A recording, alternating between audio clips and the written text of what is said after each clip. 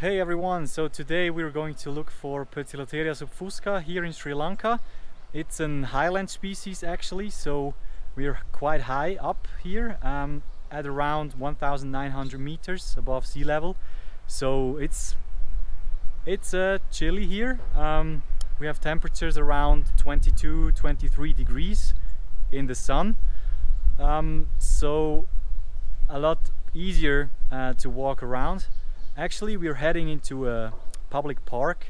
Of course, they also occur in the rainforest nearby, but much of the rainforest here is a protected zone, so you cannot go in there without any permission. These parks here, they do have a lot of trees, so we're going to look for them and hopefully we'll find a few specimens. It's my favorite Poecilotheria species. Actually, I'm not a big fan of Asian tarantula spiders, but Poecilotheria with its really distinctive colors, they're quite impressive, and subfusca is the one I look forward to see the most because this is a communal species, so maybe we're lucky and we'll find maybe 2 or 3 specimens within the same branch. So yeah, we'll try our best to find a few specimens here.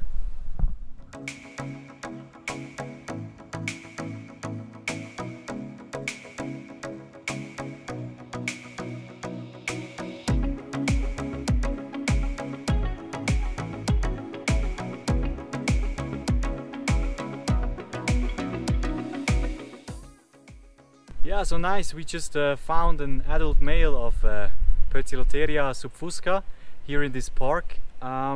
Actually, it's not the first one we found. There were like 3 other specimens we found first, but it was not possible for us to like get them out or tickle them out during the day. This one's an adult male. I'll just go a little bit closer. Yeah, this pretty interesting to find actually, because normally I don't find any adult males. So yeah, it's completely different colored, like totally brown with a few like yellow stripes on the legs, but unlike the females, they're just pale looking. So we'll continue our search for the females of this species. We found one already, but it was not possible to tickle them out. So yeah, let's see if we're successful or not. So for a few years now, there is a huge debate about the species regarding Poecilotheria subfusca. So actually there are 2 species under the same name in the hobby. One is known as Poecilotheria subfusca highland, and the other one is known as Poecilotheria subfusca lowland, or just Poecilotheria species lowland. Some people even call them Poecilotheria bara. What we're seeing here is that there are 2 really distinctive species occurring in the same area, but they live in a total different environment. Like the species we are seeing here is Poecilotheria subfusca highland. So the highland species is much smaller. It actually is the smallest Poecilotheria species known to date. This small Poecilotheria species does not have anything in common with the big, massive Poecilotheria species we call lowland, even though they live right next to each other. So Poecilotheria subfusca got described in 1895 by Reginald Innes Pocock from around the region of Kandy in central Sri Lanka. So the town of Kandy, or nowadays the city of Kandy, is about 500 to 700 meters above sea level. So it's not lowland forest like we find Poecilotheria ornata in, but it is not high altitude forest like the specimen you see in the picture. So when the original Poecilotheria subfusca is described from the region around Kandy, we should really think about if this Poecilotheria subfusca we're seeing here and the same we're calling Poecilotheria subfusca in the hobby is really Poecilotheria subfusca. So maybe this is an undescribed species and we'll see in the future some different name for them.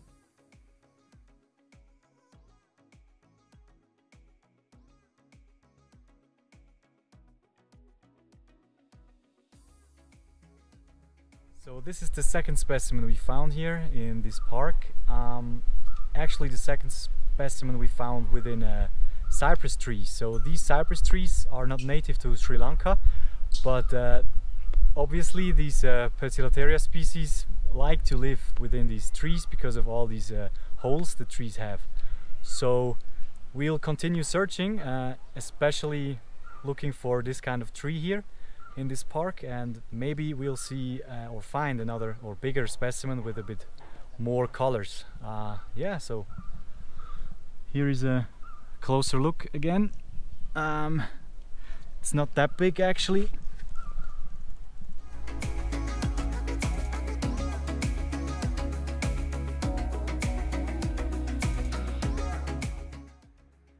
So these subadult males of the species don't really have the vibrant color. You can already see where the color will go after they reach maturity. So even though they're really nice to find in the wild, we're still looking for a vibrantly colored female.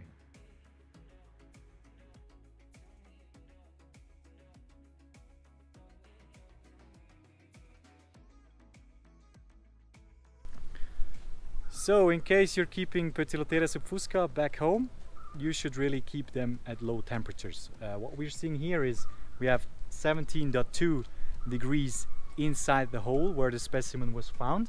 So it's about 20 centimeters deep into the tree itself, and outside the burrow we have 21.4 degrees. So sometimes when the sun comes up we have here about 25-26 degrees, but this just for a few minutes. So all in all, keep the temperature low for keeping Poecilotheria subfusca back at home.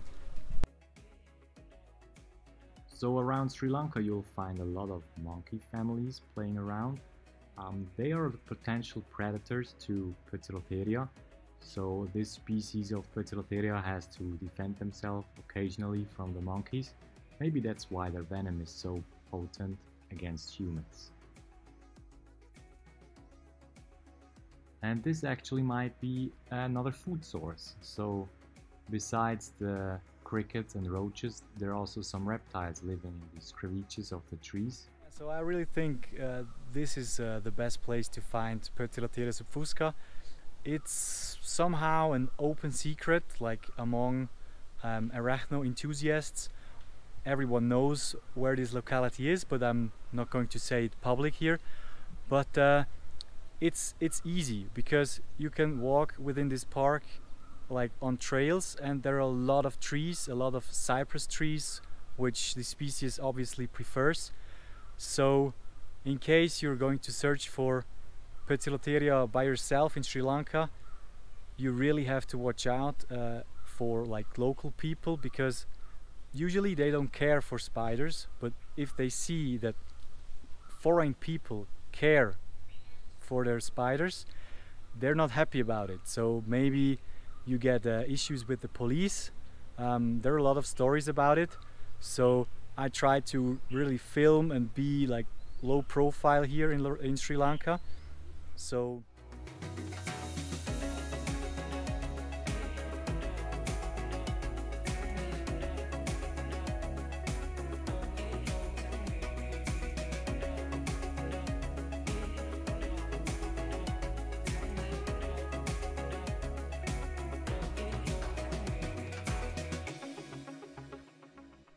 nice! So we finally found an adult female of Poecilotheria subfusca. It's freshly molted, so the colors are extremely beautiful. They have this pinkish purple glands on the femurs, and of course the yellow setae all over the legs. So honestly, not much more to tell. We found about 6 different specimens here in this park, and we tickled 3 of them out. It was an easy task because the burrow itself is not that deep in the tree. and there is nowhere to go. So actually this is the first adult female for me to see in the wild, and happy to share it with you.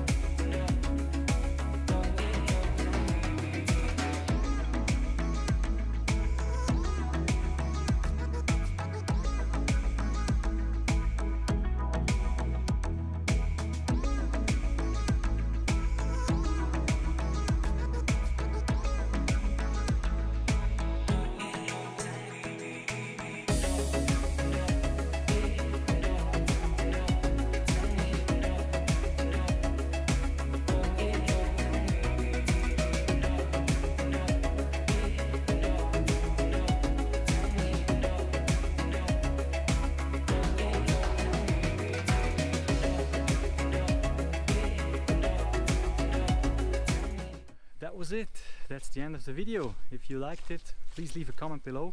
We'll answer all of your questions, even the ones regarding your pet tarantulas. And make sure you subscribe to the channel. Turn on the notifications on the left side so you always get an email when there is a new video from us. So yeah, see you in the next video then.